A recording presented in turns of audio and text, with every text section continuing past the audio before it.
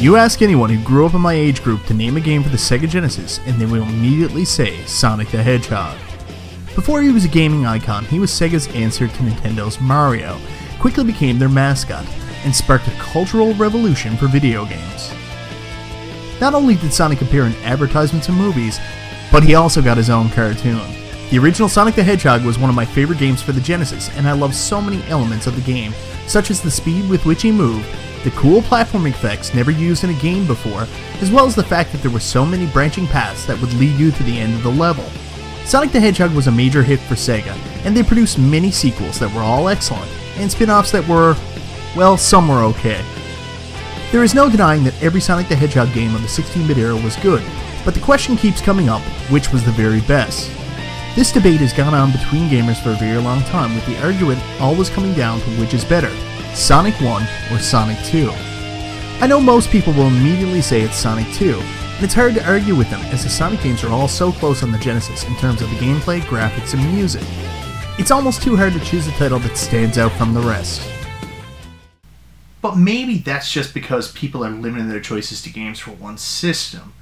Maybe there was another true Sonic the Hedgehog game made for one of Sega's most reviled systems. And just maybe, it might be the best game in the series. Sonic CD. Remember all those great games we used to play growing up in the 80s and 90s? Most of them are sitting in an attic or garage somewhere doing nothing but gathering dust. My opinion is, we should give them another look.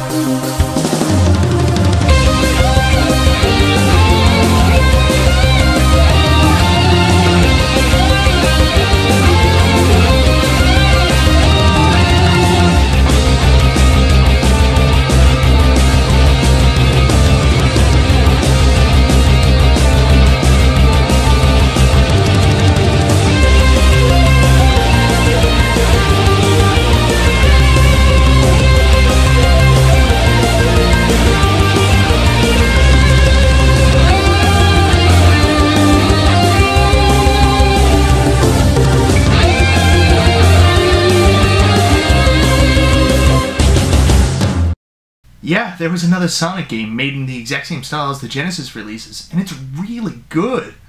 I bet you were asking why no one really ever talks about it in the same rarefied air as the Genesis releases. Well, that's because it was on the Sega CD, a system not really known for quality games. The Sega CD was released in North America on October 15th, 1992, to glowing reception from critics, as it was even named Electronic Gaming Monthly's Best New Peripheral for the same year.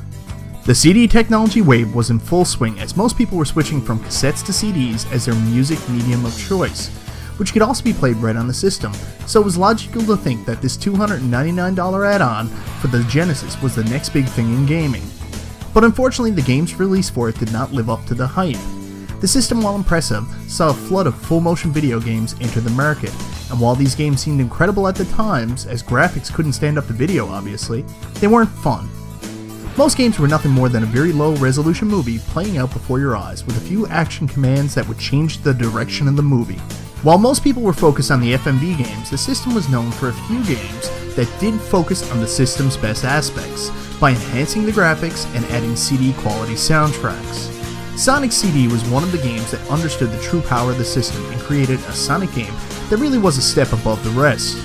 But unfortunately, most people never saw past the awful reputation the FMV games created for the system, and it faded away just as an afterthought, with most gamers never bothering to even give it a chance.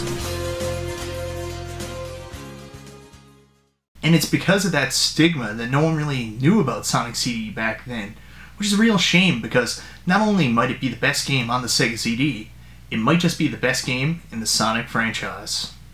I was one of the lucky people who had a Sega CD growing up. Like many of the others, I was easily attracted to the prospect of playing FMV games, and had no idea the system's true potential. That wasn't until I took a trip to Radio Shack in 1993 and picked up my copy of Sonic CD. I was already a huge fan of the franchise, having owned Sonic 1 and 2 since I first got my system, so I thought I would give Sonic CD a shot. Well, it was easily worth the gamble as I immediately fell in love with it. The game starts off with an amazing opening.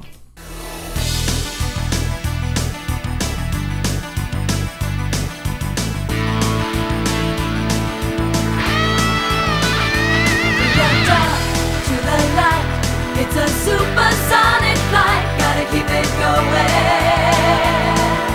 title track is called Sonic Boom and composed by Spencer Nilsson and performed by Pastiche, and showcases the amazing music of the game that the CD capabilities created.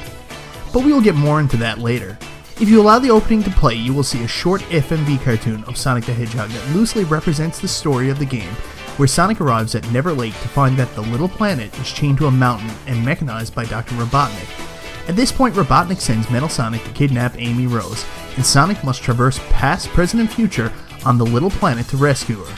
I thought this was an amazing story growing up, and let's be honest, the cartoon showing Sonic running up that chain was pretty badass. But it was the inclusion of Metal Sonic that really hooked me. He looks so cool on the cover, and I couldn't wait to come face to face with him in the game. And this is where things get interesting. I bet you're all saying, wait a minute, Metal Sonic was in Sonic 2. That he was. Well, that's because Sonic 2 and Sonic CD were supposed to be one and the same game. I've always found there to be a huge difference in the feel of the game between Sonic 1 and 2, and myself preferred the original, as I always thought that Sonic CD was a return to form from the first game. Turns out I was right, but also very wrong. Sonic 2 was in development at Sega when lead programmer Yuji Naka grew dissatisfied with the rigid corporate policies at Sega and moved to the United States to work with the Sega Technical Institute, along with several members of Sonic Team, to develop Sonic the Hedgehog 2. Development of the original game continued, led by Sonic creator Naoto Oshima, and developed into something different and what we today know as Sonic CD. Sonic CD features 7 levels with 3 stages in each, much like the original game. Where this game differs and becomes truly special is that each stage can be played in 3 different time periods. That's right, 3 different time periods with its own unique atmosphere and music. You can alter the time period of your level by passing a swinging sign on the stage that will say past or future. Once you pass one of these signs and build up continuous momentum, Sonic will shift through time through the magic of a very cool cutscene, and the level will reopen where you were in the new time period. While I think that this is a very cool mechanic and could add to the replay factor, for me it's one of my biggest annoyances with the game, and I spend the majority of my time slowing down so I don't time shift. It's funny, in a game centered around speed, I'm constantly slowing down. But it's not just the time travel mechanic that makes this game stand out next to the Genesis releases. The power of the Sega CD allowed for one of the most beautiful and best sounding games in the series. I know. Before you judge me for putting this game on a mantle because of its aesthetic properties, hear me out. Let's face facts here, people. Sonic is Sonic. No matter if you add on a time travel element or annoying partner that is more distracting than helpful. Oh, damn you, Tails, damn you! The core game hasn't changed much. The only real difference between each for me was the graphics and sound, and there is no denying that Sonic CD is head and shoulders above the rest. Graphically, Sonic CD was beautiful, delivering amazing levels with background detail like never seen before in a 16-bit platformer. I especially like the clouded and ominous background of Stardust Speedway. The character models were perfect, and neither Sonic or his nemesis Dr. Robotnik have ever looked so good. The music for me is where it became really special. Unfortunately, there are significant differences between the soundtracks in North America and the rest of the world. I have only experienced the North American version, so that is what I intend to focus on. The North American version of Sonic CD's soundtrack was composed by Spencer Nilsson, and was CD quality through and through, which fits so perfectly with each level and is some of my favorite video game music of all time. The best part is the music can be listened to right off the disc as a normal CD, so feel free to pop it into your car and drive around listening to the mechanical themed Metallic Madness level. Unfortunately, the game isn't the most challenging of the series, and some would even say it's too easy, but mostly that is a component of the game featuring unlimited continues where others didn't. This again is an element of the CD drive, as the backup data is stored in RAM, and not only can you continue, but you can also walk away from the game and start at the level you last left off on. Before you jump on that, remember there were level skip codes in the Genesis Sonic games that let you do the exact same thing. While this game doesn't seem as hard, its difficulty lies in its uniqueness. The challenge on some of the levels is maddening, such as in Wacky Workbench, where the electrified floor will send you skyward into an almost unescapable maze unless you deftly maneuver the moving platforms. Or it's so easy to get lost in the maze of walkways in Stardust Speedway, unless you know the correct path and can avoid the obstacles. You could be circling for hours. The real challenge is in the game's boss fights, as most aren't your typical platforming fare of landing on the boss's head. There is one where the challenge is to avoid obstacles coming from the ceiling while the platform Robotnik is on gets grinded away. to that face-to-face confrontation that I mentioned earlier with Metal Sonic that ends up being a race with dire consequences for the loser. It may be considered easier than the typical Sonic game, but that differential challenge from level to level is what makes it truly special and will keep you engaged for the hour plus it takes to finish the game.